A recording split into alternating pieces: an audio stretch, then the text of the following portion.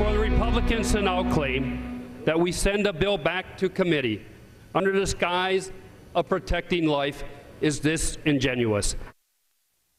That is Stupak calling Republicans disingenuous after the health care bill passed.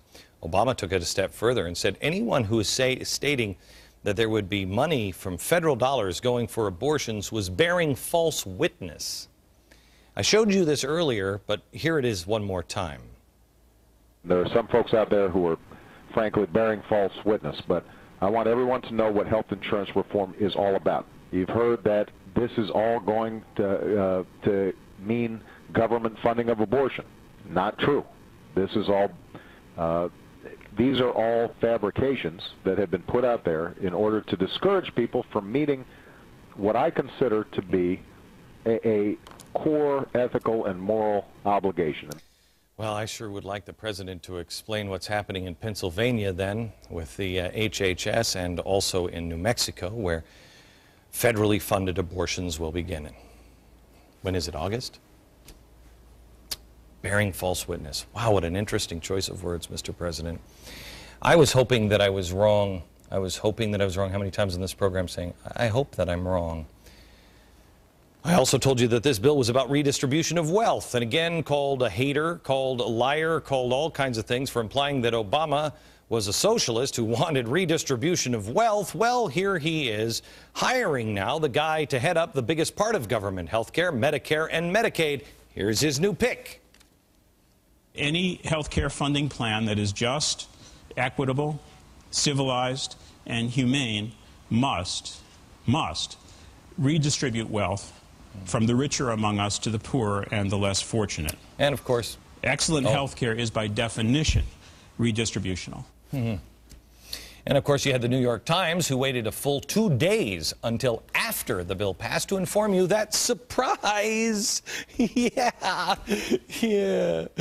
you've just voted for massive redistribution of wealth. So who's telling the truth here? We said the health care bill would cost more than they were promising it would cost.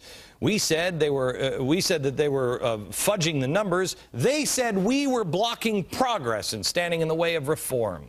Well, wouldn't you know it, the CBO came 2 months after the passage of the bill and said the bill is going to cost $115 billion more than we thought. Why? Well, if you watched this show, you knew. Because congressional and administrative game playing with a doctor fix. Again, who was telling the truth and who was bearing false witness? We knew the extra cost was there. We told you they sold you a bill of goods. This is why the president has told you before not to watch TV. Don't watch TV. Too much information out there could get too confusing. That's why they're trying to control the internet. Instead, you know what you should do? You should just check out my favorite source, the Huffington Post. That's what he told you to do. Is the Huffington Post reporting on this stuff today? Or, I don't know, I don't check them out. We hold their feet to the fire, and we will do it to our last breath. This is why they don't want you to watch. In fact, if you think it's just him that said that, here's the latest from Van Jones on the Don't Watch Cable News bandwagon. That little idiot box squawking in the corner, trying to depress you and make you feel like this is a horrible country and everybody believes evil things about the president and everybody this and everybody that, it's just not true. Cut it off.